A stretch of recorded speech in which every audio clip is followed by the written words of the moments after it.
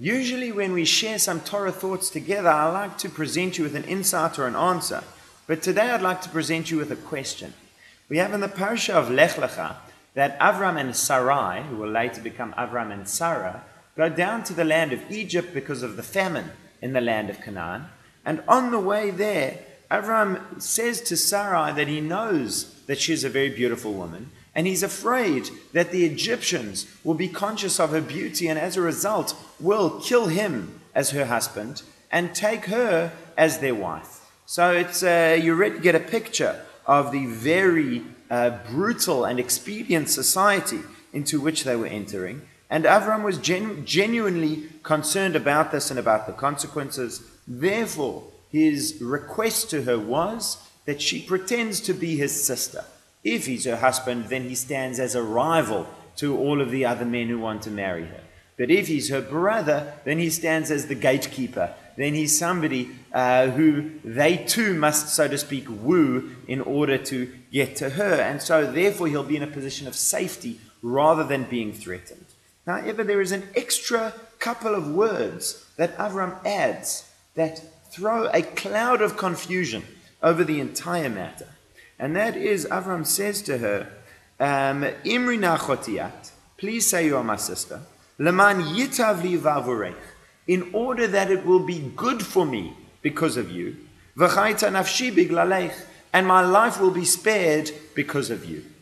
So we understand that he's asking her to do this in order to save his life. But what on earth does he mean when he says, in order that it will be good for me? It's not just that my life will be saved, but it will be good for me in some way. So Rashi picks this up and quoting the Midrash says, what he means is that they will give me gifts. It will be good for me because they will give me gifts in order to woo you. So that is the good thing. That's the favor that you will be doing me by identifying yourself as my sister.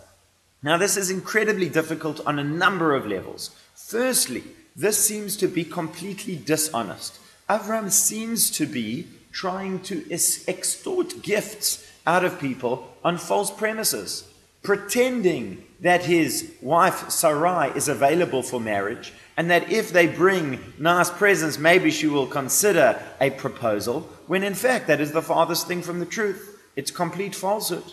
Secondly, even if we have that falsehood out of the way, the Torah is opposed to a person seeking gifts. In fact, even if gifts are offered, it's not ideal always to accept them. You have to look at the situation.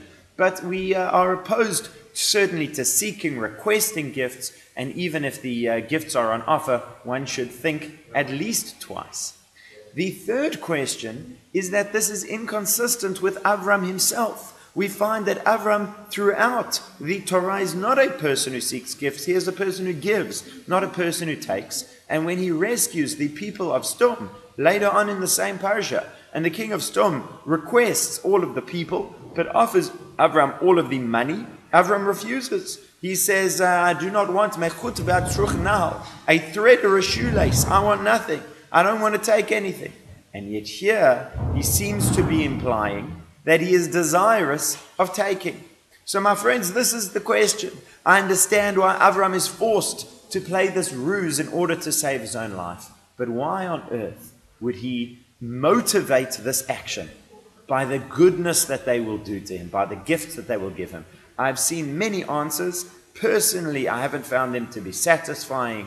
Whether they are, some of them say she will introduce him as his poor brother as a pretext. So they'll give him gifts, but the poverty will serve the role of concealing the fact that they were making a point of identifying them. That was probably, I said it probably a little bit too complicated.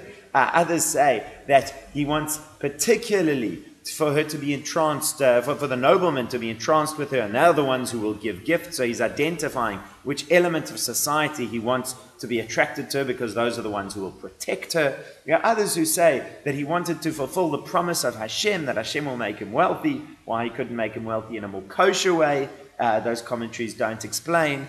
And so you have, there's even one that says that he was doing it like as a bribe to Sarah, that he thought maybe she wouldn't want to agree with this, but maybe he would sweeten the deal and put something in for her.